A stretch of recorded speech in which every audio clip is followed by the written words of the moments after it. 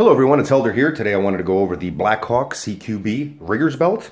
All right, excellent belt for the price point. Okay, keep in mind that this belt is $30 shipped, so don't compare it to the other military specs and SWAT specs and all this other stuff. Make sure you're comparing apples to apples. Now, for the use that I have for this belt, first and foremost being to keep my pants up.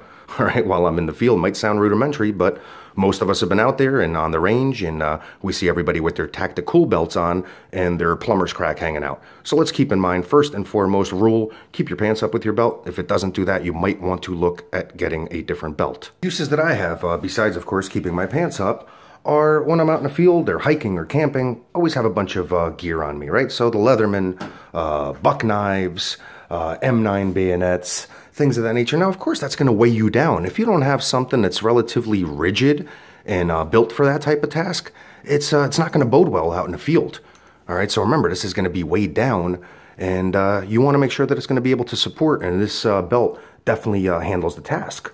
If certain security gigs, if you have to have your handcuffs, right, retractable batons, things of that nature, some people like wearing it on their belt, right? I don't. I'd rather keep it in my cargo pocket. But if that's your choice, this is also going to weigh you down.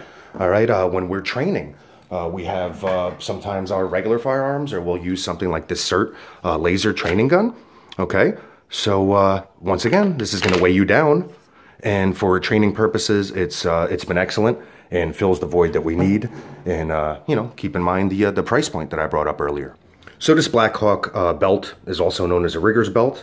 And you can tell it has this little ring here, all right, triangle-shaped ring held back by this Velcro. And people have stated that they do use it for rappelling. I have never used it for rappelling, and probably would try other means. But of course, in a pinch, in emergency situations, people do say that it has worked. I can't speak from experience, so we'll just leave that there. Let me tell you what I do use this for, okay? This is, you know, some quality metal that we have here. Okay, and what I like to do is put a D-ring on it, okay? So you can tell some serious metal here. So a real deal ring on here. And what I like to do is tie my my dogs to it while I'm in a field or while I'm hiking, which aids with me being hands-free.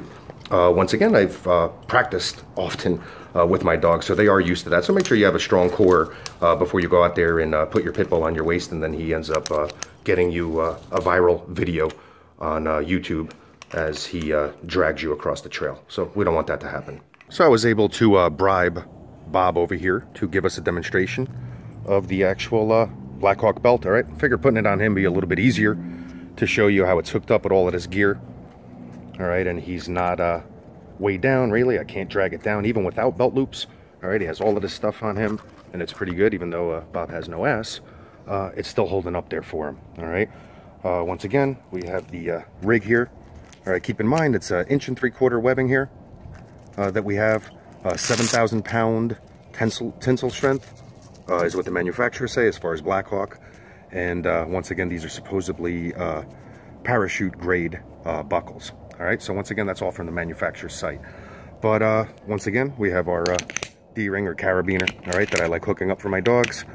And just a really good use that I found. Once again, this is all about your personal gear. What are you going to use it for? Don't worry about what your friend is using it for. All right, and that's pretty much it. All the rest of the specs I'll put in our blog post. And I hope you enjoyed this review. I know that Bob did.